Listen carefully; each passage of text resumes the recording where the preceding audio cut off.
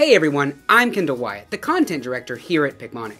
Today we're going to talk about 5 different classes of medications that are antibiotics you need to know for your nursing exams as well as NCLEX. We're going to talk about Tetracyclines, Amino Glycosides, Fluoroquinolones, Cephalosporins, as well as Macrolides. Now let's take a look at our Picmonic to just hit on some really important high-yield facts for tetracyclines. You need to know tetracyclines because of the ending cycline. These medications are really high-yield antibiotics, and you can go into our Picmonic learning system to see those high-yield details, like making sure that you don't give them with milk, antacids, or iron, because tetracyclines are a cation and bind in the GI. It's important education points you need to know. Make sure you know them. Those are really important. Now for tetracycline side effects, you can go to our tetracycline side effects Picmonic and you'll be able to see that if you give these medications, it's very important for bone development because they're cations. They bind to calcium.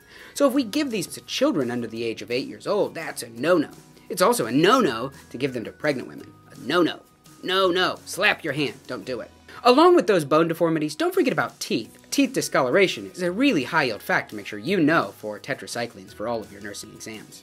The next class of antibiotics we'd like to talk about are amino glycosides. And inside of Picmonic, you can remember amino glycosides as this amigo glider. Amino glycosides are one of the most difficult ones to remember because they end in the drug ending mycin.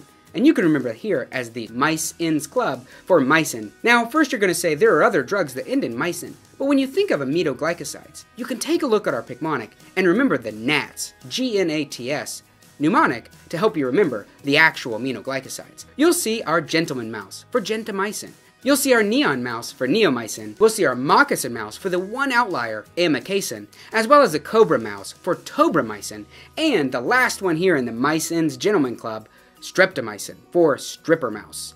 And you can remember all of those by remembering that acronym NATs, G-N-A-T-S, and each one of those corresponds with the name. Now, amino glycosides are toxic antibiotics you need to know. You need to remember that you have to measure peak and trough of these because they're very toxic. You can see right here that they're ototoxic, so a patient may have ringing of the ears or tinnitus.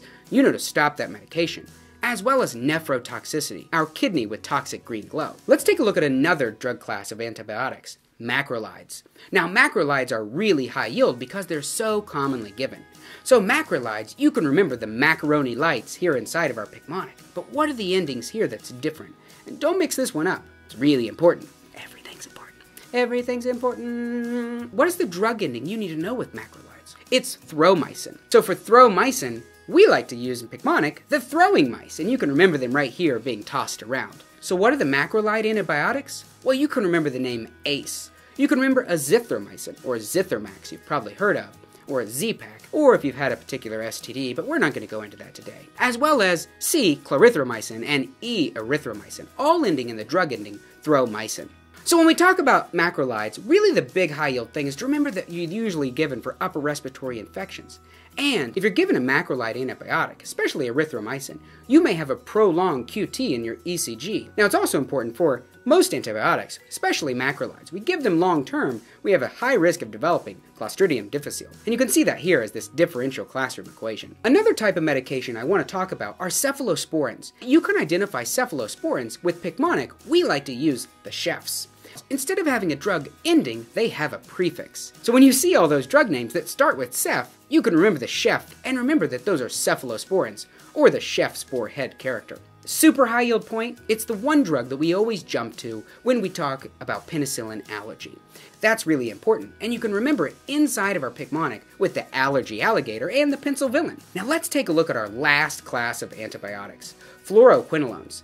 Now fluoroquinolones, we like to portray as the flower queen, because you can remember fluoroquinolones, and those drugs because they end in floxacin. Fluoroquinolones and floxacin you can remember inside of Picmonic because of the flock of oxen. For fluoroquinolones, you can remember drugs like ciprofloxacin and levofloxacin because they end in that drug ending, floxacin. There are important teaching points you need to know. Educate patients to avoid milk or antacids, shown here as our avoid sign milk and our ant on an acid bottle. Along with that, you can have GI distress, shown here by our GI distress guide. Now, fluoroquinolones has one really high-yield topic, and that's the risk of Achilles tendon rupture. And you can see that here with our Achilles man with his tendon being ruptured. You can take a look at all of our drug classes of antibiotics, more than just this 5, inside of our Picmonic learning system. Go to picmonic.com today to see all of the Picmonics here, as well as more. We have tons of antibiotics and other drugs and diseases and disorders that you need to know. You can try it out today with a free trial at picmonic.com.